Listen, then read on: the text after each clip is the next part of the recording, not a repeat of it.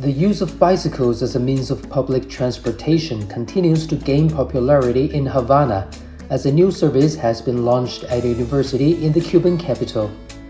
The initiative is managed by the Provincial Directorate of Transportation in Havana and private entrepreneurs from the IntelliForja Group. It was launched on a trial basis at the Technological University of Havana, Jose Antonio Echeverria, in December 2022, and was officially inaugurated in January this year. The approximately 300 bicycles available for service were manufactured in China.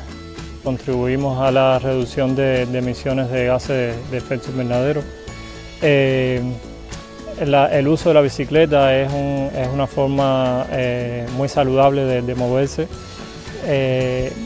Resolvemos un problema de transportación que tenemos en estos momentos en nuestro país, principalmente la comunidad universitaria de la CUJAE. Por el tema de transporte, esto viene espectacular, porque ya te digo, es levantarse desde por la mañana para venir para la universidad, coger una guagua, pasar trabajo, y esto en 10 minutos desde el reloj club ya estás aquí bastante rápido. Y con el tema de la salud, vas haciendo ejercicio en esos 10 minutos, que parece poco, pero ya entre pierna, cardio y todo vas haciendo ejercicio.